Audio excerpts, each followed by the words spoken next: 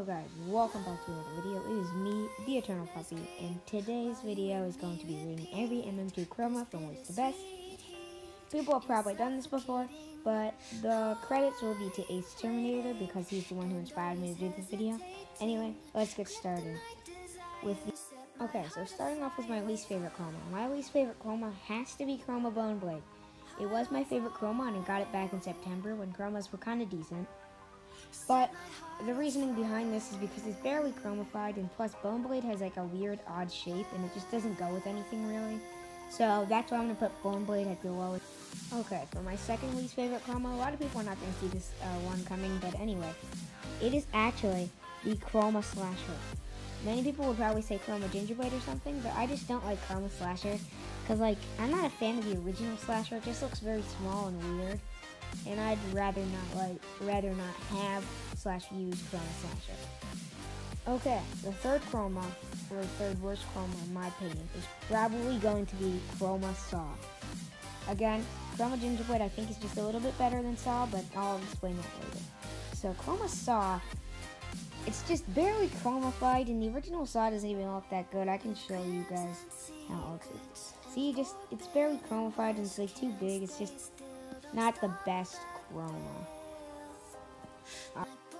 Okay guys, the next chroma has to be the Chroma Gingerblade. Yes, it's pretty good, but it doesn't beat all these other chromas that I just talked about, or the chromas that I've yet to talk about. It's a little bit better than the ones I just told you about, but it's not the best because it's barely chromified. It throws weird, which I guess you could say it's like the Beyblade, which I guess is kind of funny, but it's not my favorite in my opinion. Next is for sure going to be Chroma Death Shard. Why, you may ask? I kinda, but don't like the original Death Shard, as you can see. Just has a weird shape, and the chromified one is just so weird. It's just like, it doesn't look like it's meant to be chroma, you know? But anyway, that is why I put Chroma Death Shard there.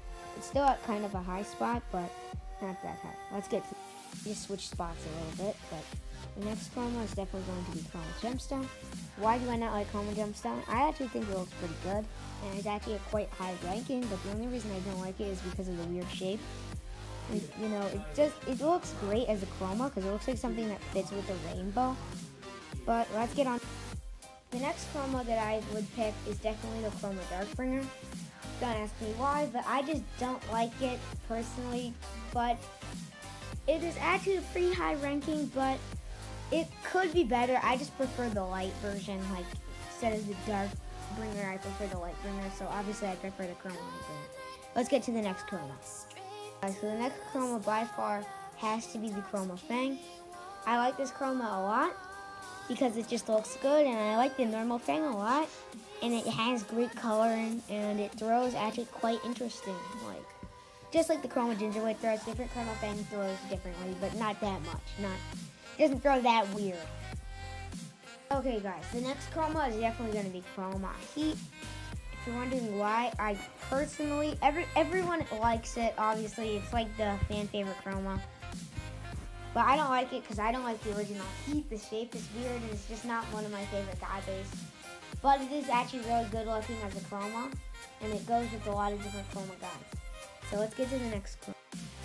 Okay guys, are you ready? This is my second favorite chroma, and it is going to be Chroma Laser. Chroma Laser is so good. I love the laser.